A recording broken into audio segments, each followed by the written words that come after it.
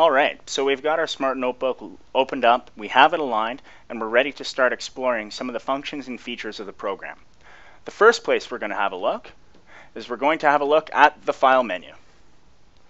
Well, the File menu, it can be found on your Mac along the top bar, and in the PC in much the same spot. If you're familiar with using Microsoft Office or any sort of Microsoft Office product, you'll know a lot of these file options as well. There's your new, your open recent, where we'll show some of the previous documents you've been working on, and all of your save options as well as printing. Under edit, same idea. You've got your undo bar, you've got all your cut, copies, pastes. All of those items can be found under the edit menu selection from the file menu. Under view,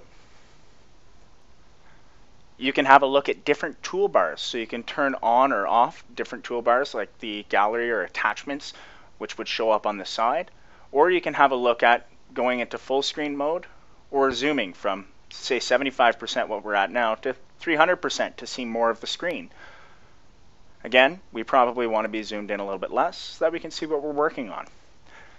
But that's done by playing around with our view bar here. Then under insert, we have the option of inserting things like links, tables, sounds, questions if we're using our Synteo remotes.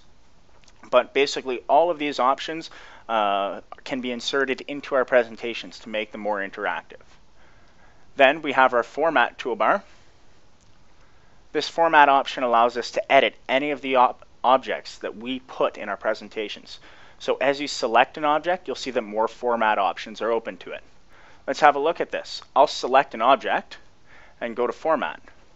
You'll notice now that there's a lot more options for me to select from. Whereas if I don't have an object selected and I go to Format, a lot of these are left transparent, so if I can't use them. Then we have our Draw toolbar, where we can choose anything we want to draw. We can draw certain lines. We can draw shapes. We can use different types of pens and different options from the Draw toolbar. Then under Window, we can minimize, we can bring it to the front. Same thing with PCs. If you're using a PC, the window options allow you to layer your windows, perhaps going back and forth between an Internet Explorer. And then of course we have the always helpful Help bar. This is different on a Mac from a PC. On the Mac you search right away. On the PC toolbar, you have different options for searching the help files. Very useful resource for them. Now, I just very quickly showed you every possible tool that you can use for Smart Notebook just by going along the file toolbar here. If you're ever lost looking for something, if something ever is deleted from your other toolbars, you can always find it in this toolbar along the top. So that's the file menu. I'm going to make my star a little bit bigger to show that, hey, we've covered that. Moving on, the next toolbar that we have to have a look at is our panel toolbar. Along our panel toolbar, we have a lot of the different items that we would more commonly use in the classroom and things that we would more commonly use while building lessons. We can go back and forth between pages using these arrows. This moves me to my next page. This moves me to my previous one. We can add new pages using the Add Page button. We can open a file and save it. By the way, save early, save often, and save in at least 2 places with everything that you're making, though I'm sure you know that. We can go to our clipboard, which will show us items that we have copied or cut from other documents to paste on. We have our undo and our redo button, and of course our delete button, which would delete any item if we had it selected. Let's go ahead and delete file menu since we're done using that. We'll delete that star. It's gone. And if I want it back, I'll use the undo button. Basically, a lot of playing around can help you navigate the first few format tools here. Also in the toolbar right next to the delete button, we have a screen shade. We have a full screen option, which will bring us into full screen. We have a split screen mode, which will allow us to navigate 2 pages at once. We have a screen capture toolbar and a document camera toolbar.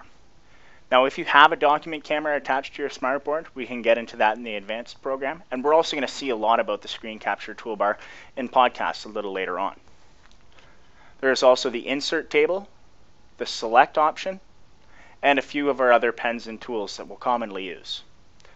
I'll get into that toolbar in a lot more depth and detail as we move on in these podcasts. For now, we're just doing the rundown of the basic interface. So there we go, that's the toolbar. Let's put a star on there, or a happy face, as we've completed that. Of course, we'll make it a little bit bigger so we can all see. The next bar to look at is our tab bar. Our tab bar is along the side. What we have in our tabs is we have some commonly seen features. We have our pages. So for instance, I have all of this on one page. That's my main screen. I have another blank page behind it, and another blank page behind that. You'll notice that it automatically names our pages by the date and time. If I want to rename that, I can rename it to anything I want.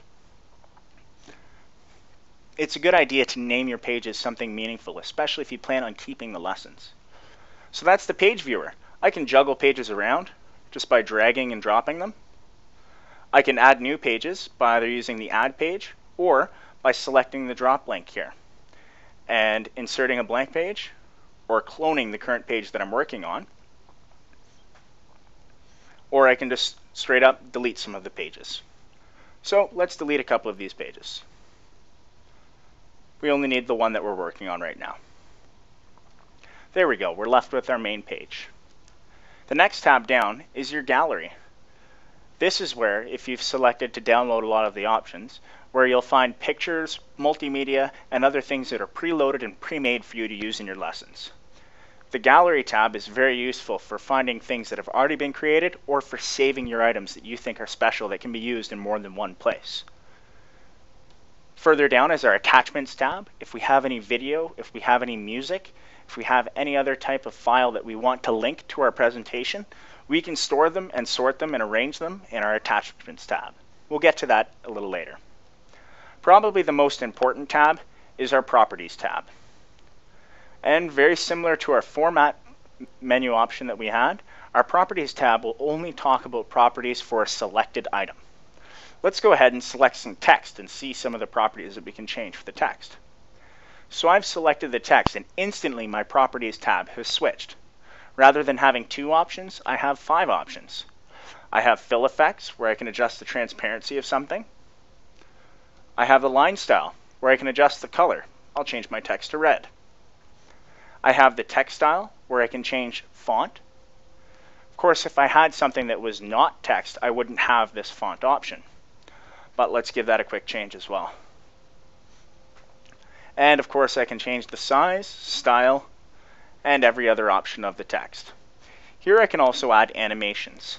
Now these are very similar to PowerPoint animations, and you'll get a lot of practice with these further on, and we'll actually go quite in depth with these in a podcast later on. But you find your object animations underneath your object properties toolbar.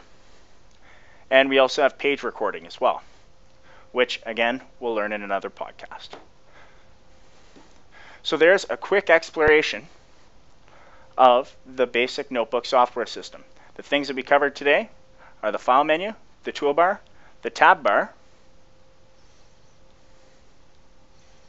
and this last item, the main panel. Well, this main panel is what I've been working in.